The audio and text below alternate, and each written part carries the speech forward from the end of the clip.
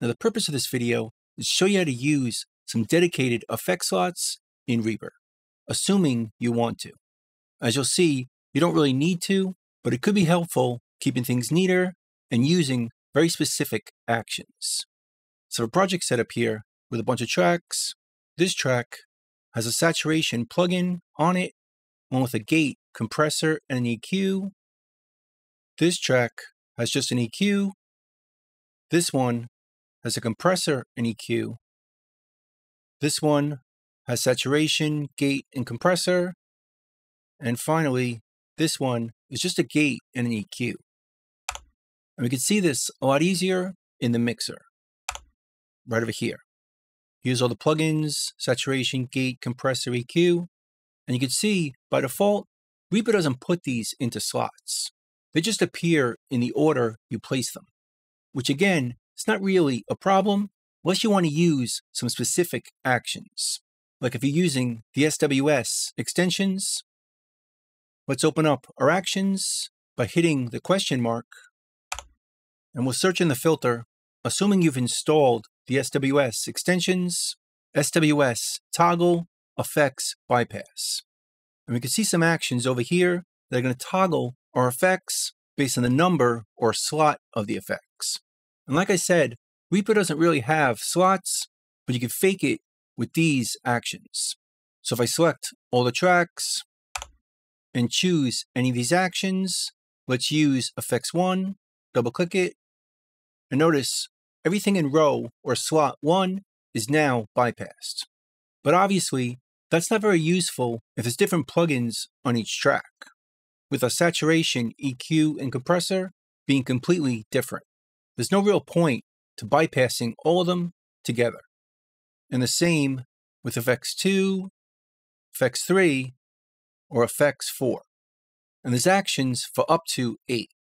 Or we could toggle all of them right here.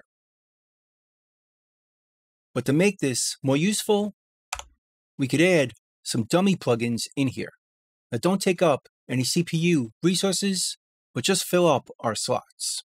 So I'm going to click right here and choose a container plugin, which we're not really going to use for anything besides a dummy plugin, as it won't take up any DSP processing. I'm going to rename it by hitting F2, just use a bunch of dashes, and now it shows up like this. Let's duplicate it by dragging it around to fill up these slots, and then put them in the correct order, matching this. So our EQ will go at the end on both these tracks. The compressor goes here, the EQ, and the gate goes here. So now all the same plugins are on the same slots or in the same rows. So now if we use those same actions, it's going to be more useful. If we toggle effects 1, just these effects are now bypassed. So we can bypass all the saturation plugins on all the tracks at once. Unbypass them, do the same for our gates, our compressors, or the EQs. So it's a lot more useful using those actions if these plugins line up like this. And if we want to add a saturation to this one, just delete this one, Alt on the PC, Option on the Mac, and drag this one over. We'll do the opposite if we don't want to use this plugin, and drag a dummy plugin over. So now we have a few different options when creating new tracks.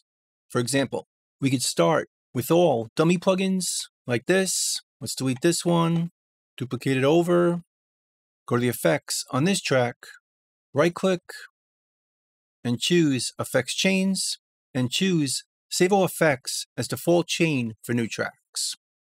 And if we choose that, let's delete all these tracks. And if we create new tracks, they're all going to start off with the dummy effects in those slots. So if we want to use our saturation, just delete one, move this over, want to add a compressor, do the same thing, or we can just right click in any slot and choose to replace an effect. And then just add any plugin you want. Or we could start off with this effects chain instead. Open this effects, right-click, choose effects chains, and save all effects as default chain for new tracks. And now, if we delete these tracks, when we create new tracks, they're all going to start off with these plugins on there.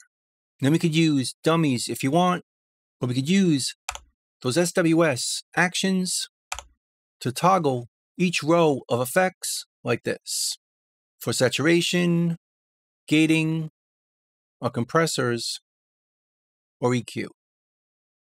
So by doing it this way, it's a bit more organized than having different plugins in any order on the tracks. But like I said, you don't have to do it this way. In fact, if we go back to the original project, like this, assuming we're using the same effects on each track, the same EQs, compressors, gates, or saturation, we could also do it this way. Go to the View menu and choose Project Media Effects Bay, which opens up this dialog, and we could choose the Effects tab, which shows all the effects in our project. And like I said, if you're using the same type of plugin for each, for our compressor, EQ, gate, and saturation, we could bypass it right from here without changing the order of our plugins. So if we want to bypass all the saturation, just right-click, choose to bypass it, and all those plugins that we're using for saturation are bypassed. They may not show up in the same row, but those plugins are still going to bypass. And we could unbypass them the same way, or put them offline or online from here. And do the same with our gate to bypass all the gates, or the EQs, or all the compressors. And like I said, with this method, you don't need to line up all your rows, but it's only going to work if you're using the same brand of plugin. If you're using different compressors, they're going to show up in different columns over here. But this is another way we could do this if you don't want to do it with dummy plugins. Although this tends to look a bit neater. If you prefer all the same plugins in all the same rows, we could trigger it from these actions. For effects 1, for saturation, effects 2, for our gates, 3, for compressors, and 4, we used for EQ. And with this method, we could use different brands of plugins, but still using the same plugin type, like saturation, gating, compressing, or EQ, or any plugin type you prefer. And we can bypass them up to 8 slots for 1, 2, 3, or 4. We'll do it all from this action. And of course, we can assign keyboard shortcuts for any of these actions if you want to do it on the fly without having to open the actions list. So that's pretty much it. That's using dedicated effect slots in Reaper.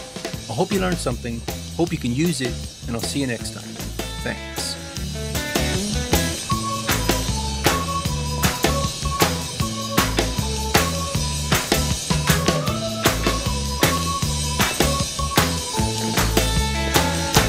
Bingo, boys, let's go.